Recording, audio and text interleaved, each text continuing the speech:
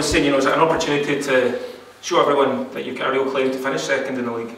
I think it's a difficult ask to finish second, but while we're in amongst it, then yeah, it's just the next game. The 3 points are important because we've got Aberdeen then at the weekend, and it's obviously a big game between two big clubs. There's a rivalry there now, obviously established since the cup final, and with both teams being in the championship in the recent history, so it's good that we've got a big crowd coming, sell out again, so we're very much looking forward to it. What have you made of what's been happening at Rangers in the last few months? Because if you look at where they are in the league, they're actually doing okay at the moment, but there's been a lot of turmoil off the club. Obviously they tried to get Derek McInnes and whatnot. How would you look at it from the outside looking in? I'm just saying the times,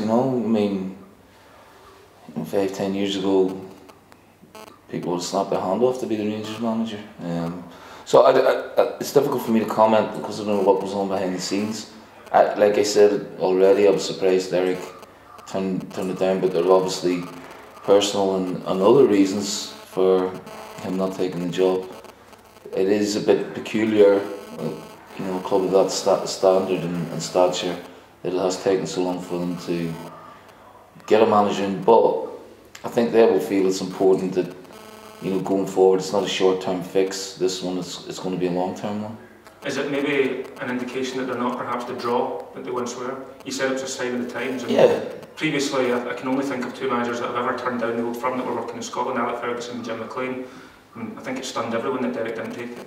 Yeah, well, I'm surprised, I have to say.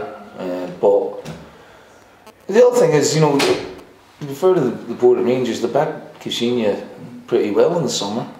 And there's no other club outside of Celtic can do that. So, like I said, Derek has his own reasons for it. He seems pretty happy and stable at Aberdeen, and maybe he felt he was going into the unknown really, or an unstable environment. When you're a manager and you've been through what he's been through, when you had a difficult time in Bristol City behind the scenes with financial problems, you learn from that. You don't want to go in there again and then start firefighting. And well, he's in a stable position where he is and has done a brilliant job there, then you can understand why he doesn't want to leave that, because he's obviously enjoying what he's doing.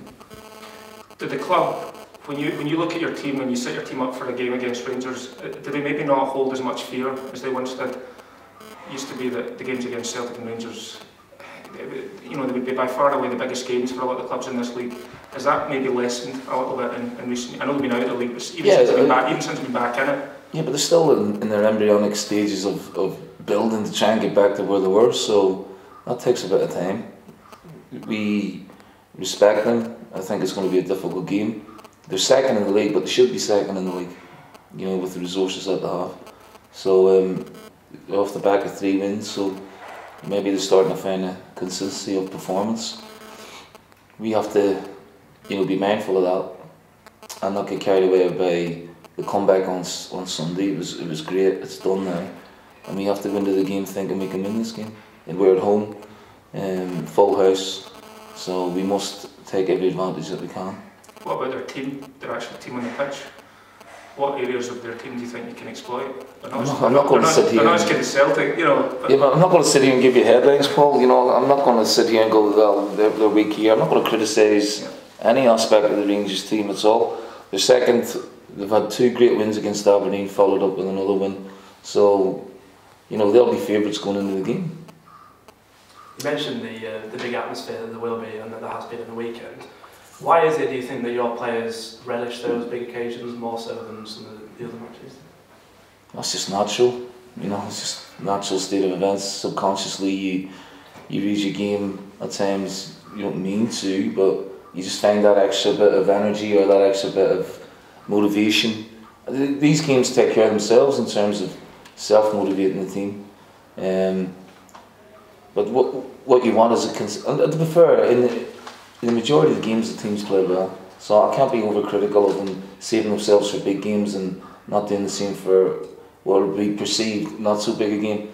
So I think it's just natural with the atmosphere and the energy and under the lights that straight away they'll be switched on. That's what I'm hoping for anyway. Ollie made a big impact off the bench on Sunday.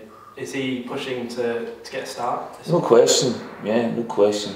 He's been excellent and he's improving, and he's got real good qualities and attributes about him, and you know, he took his goal brilliantly at the weekend, gave us a lift, so I'm absolutely delighted with the progress he's making, and not far away at all.